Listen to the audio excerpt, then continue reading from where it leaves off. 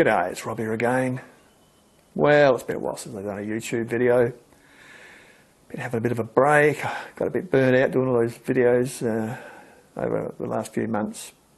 And it's been too bloody cold. It's been like 12 degrees in the workshop. Too damn cold to be down here freezing your nuts off. So, apart from a bit of maintenance work on a few things, a bit of welding, I did a welding job, and the old ute needed a bit of work. The only thing I've been doing is playing around with that little Stirling engine, and I've been doing quite a bit of this over that little Stirling engine.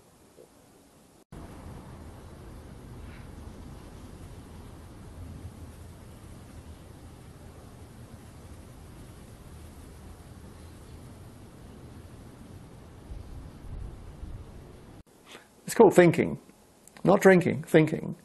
The drinking is just there to help with the thinking, you know. It's like any machine has to have lubrication, and the brain is a machine, electronic machine. And so, anyway, just to play safe, I'll make sure it's well lubricated. Doctor's orders. Dr. Rob's orders. Well, if one thing doesn't get you, something else will, so I might as well go happy. Anyway.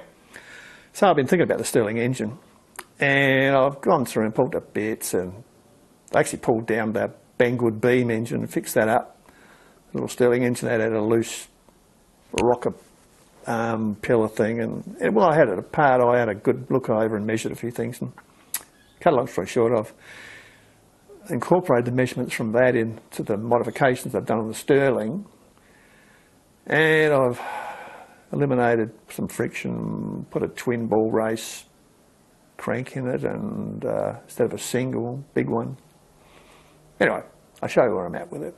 Just a short video, and you can check out the progress. So here it is. It's pretty much similar to what I had before, except that I've split the hot and the cold cycles, the sections. We've now got a insulated section between them. This is that really hard steel, that junkyard steel I machined up in one of those last videos and had trouble with.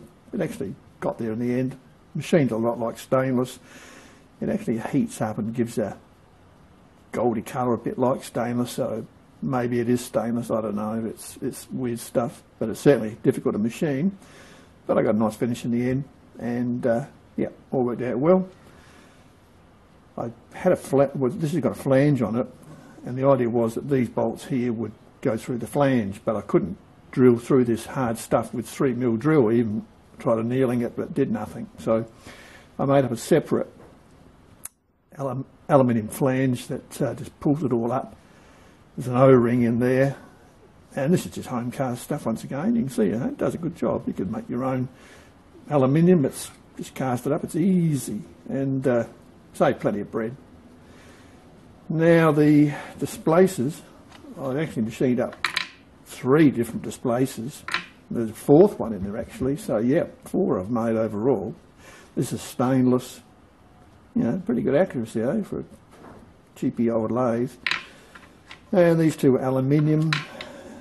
Then I varied the stroke lengths. I finished up finding out that the displacer was touching, so I then had to lengthen the displacer rod guide, which basically went from here to here. Well, now it goes right through up to here, so it's twice as long. So there's no way the displacer can touch the walls of the hot side. And I've actually had this running, and it ran quite well, you know, overall, but I'm still not satisfied. And then I made up a 2-bearing crank. You've got a bit of a weave in it, but I've got to rework that, because when I Loctited the shaft in, I didn't have it quite square. I'll just heat that up, take it out. I'll mount this in the 3-jaw chuck, and then I'll put the crank pin in the tailstock in a collet, put some Loctite on, and then just keep it in position while it sets, and it should be 100% accurate. So I just did this freehand, and not too good. Anyway, what else? Yeah. This morning I've worked on this. Now this is the the dash pot that goes in here, and then this piston and rod goes on it, makes the thing, you know, do its business. And what happened was the motor got hot and overheated, and the glue on here between the Pyrex and the stainless went soft, and when I unscrewed it, it came apart. So I've super glued it back together, and it seems pretty good, pretty strong. And super glue apparently was good up to about 180C, so that's pretty good. But just to play safe, I've machined up a stainless steel collar. Did that this morning, and that will fit over there, and then it will screw on like that. And the Pyrex and the stainless will be glued together with some of this stuff, which is black silicon adhesive, which is good up to about 400C.